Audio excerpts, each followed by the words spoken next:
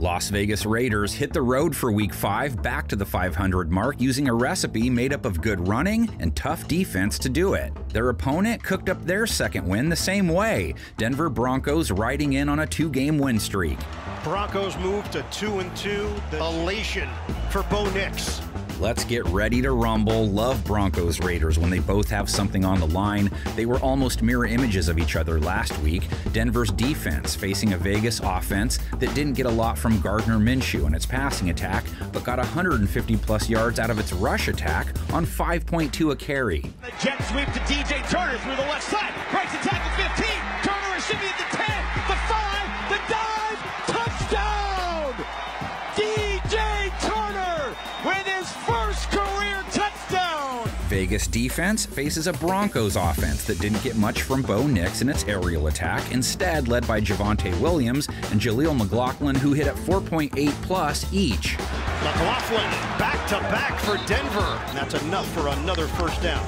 Weather conditions played a role on their side, but they still may lean on their backs in this one. The Raiders allowed Jerome Ford to go for 58 yards on 10 tries. They've allowed 5.3 a run to running backs this year, only one team worse. They really need linebacker Divine Diablo back, who's out hurt. Ford, ball in his belly, breaks a tackle, has a first down and more, inside the 25, the 20, and pounded down at the 16. Broncos defense, on the other hand, has played the run game well so far, holding running backs to 4 a carry. They held the Jets to 2.8 a carry last week, holding Breece Hall to 4 yards on 10 attempts. This Denver defense come to play here today. The Jets with 0 net yards in the game. Broncos with -5. That's a pretty strange start for an NFL game.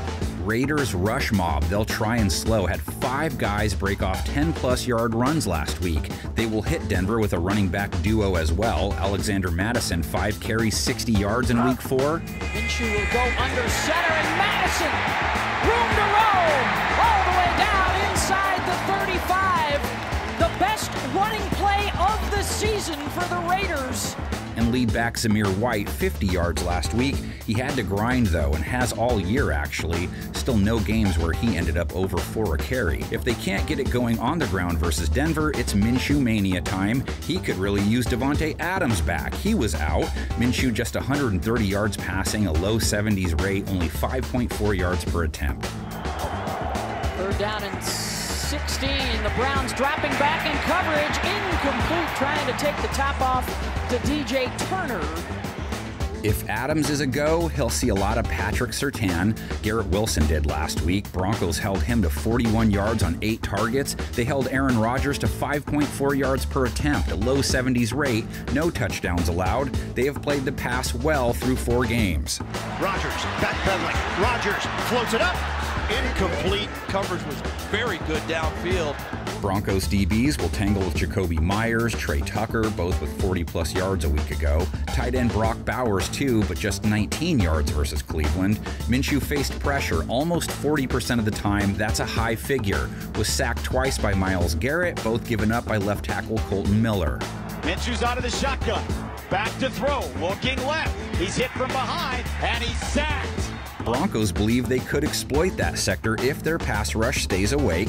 Quiet to start the year, but then they seal the deal versus Rodgers 5 times. They hit him a whopping 14 times. Rush coming. Rodgers is shellacked. P.J. Lock. That has Denver locked down this win.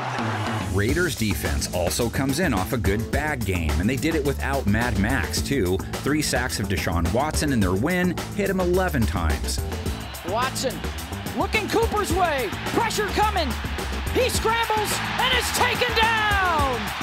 Charles Snowden, one of the guys replacing Max Crosby today with the huge play for the Vegas defense. Raiders held Watson to 176 yards passing, 5.5 yards per attempt, only 1 touchdown, and they picked him off. Watson all day to look. Intercepted by Trayvon Merrick after it bounced away from Amari Cooper.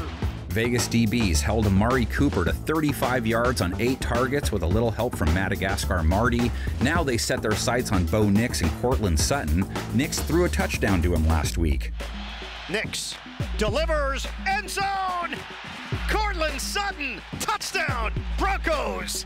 Nix with just 60 yards passing, which is exactly what Sutton ended with. Just 2.4 yards per attempt, that's bad running back yard per carry low, without the risk of interceptions or sacks. But hey, Nix didn't take any of those on his 25 pass attempts, only hit twice, and he wasn't quick passing everything.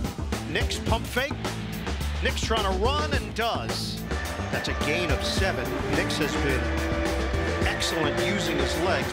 This is old school beef right here, more like Tupac Biggie than K. Drake. Fan bases have loathed each other for decades. Which team gets to 3-2? How do they do it? Your keys and picks go into the comments section. Our picks go on this final screen.